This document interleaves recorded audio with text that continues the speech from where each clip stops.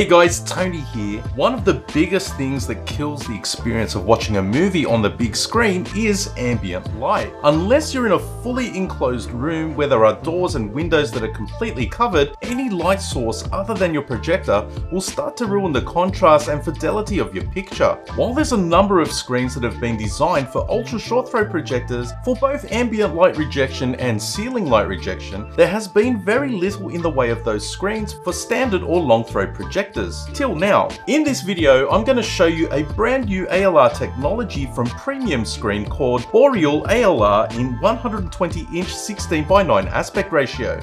Premium Screen are a Swiss company that have developed something pretty clever and is what I think a big improvement over a standard projector screen.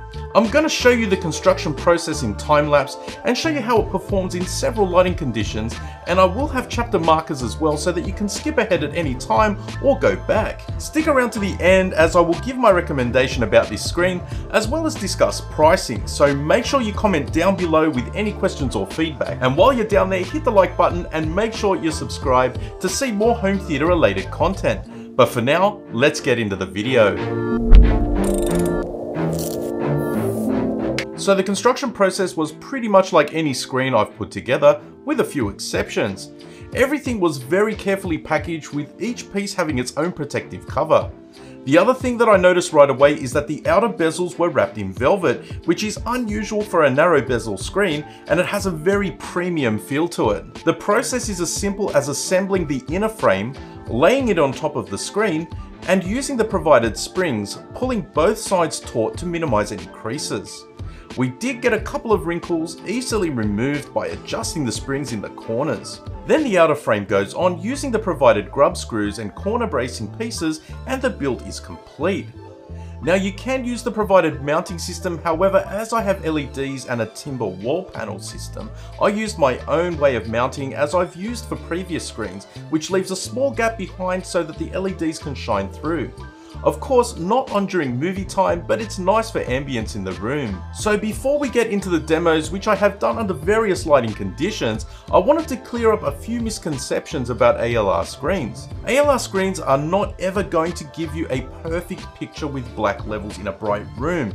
It is a very polarizing topic, and one that I have seen people have heated debates about on Facebook groups, and as someone who has a lot of experience with ALR, CLR and woven acoustic screens, as well as standard screens, absolutely everything relating to the performance will be dictated by the room itself. My upstairs theatre room, which is designed to be more of a casual space, has lots of ambient light because I have windows and shutters which I'm not prepared to cover up.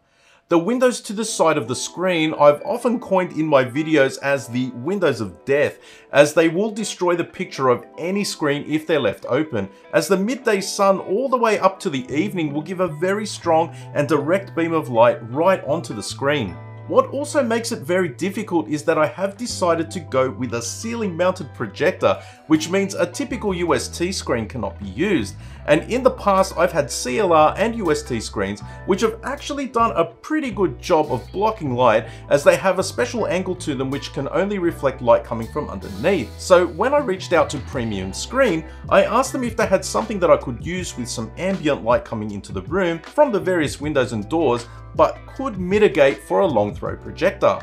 This is when they recommended the Boreal ALR, which has a light grey material that feels like the plastic that you get from a pool toy. So it's semi-stretchy and has a special coating on it which is designed to reflect direct light while ignoring ambient light.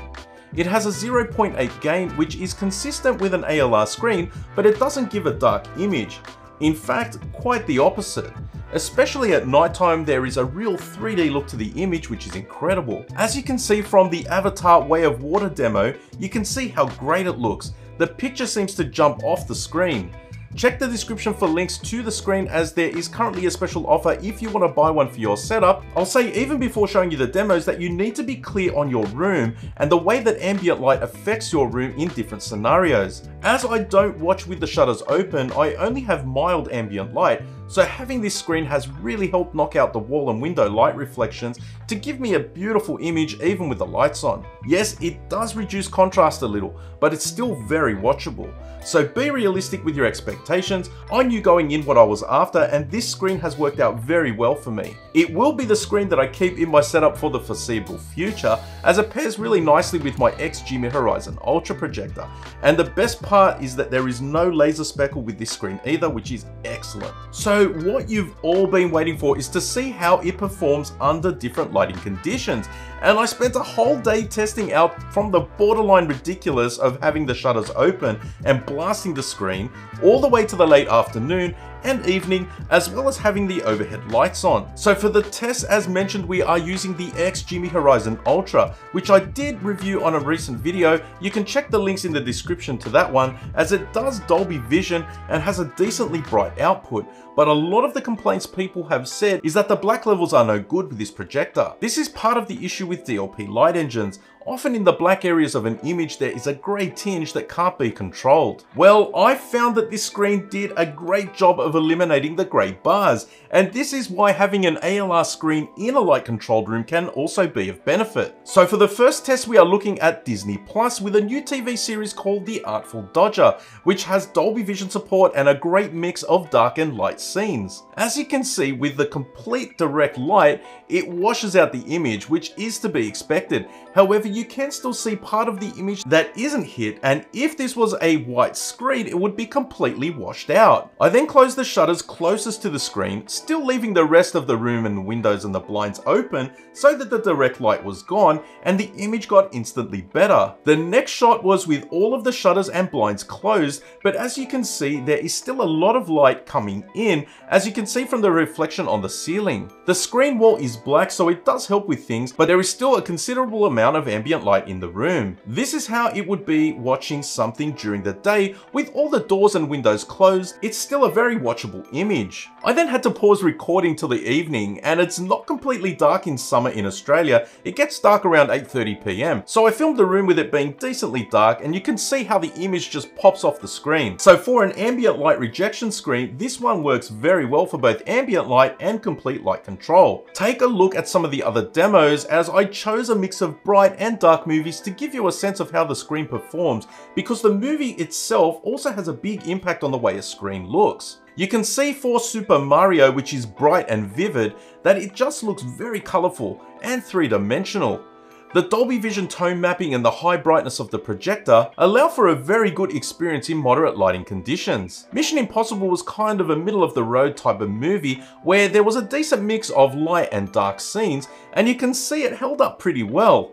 As I said earlier, you need to have a good understanding of why you want an ALR screen and be prepared for the experience not to be like a dedicated blacked out room, but with a screen like this you can compromise a little and still enjoy the experience. Now, John Wick 4 is one of my favourite movies to test out, and it has some beautifully shot scenes on the rooftop of the Tokyo Continental, and the black levels here when the lights were completely out was similar to my JVC MP5, which is pretty insane considering that this is a DLP projector.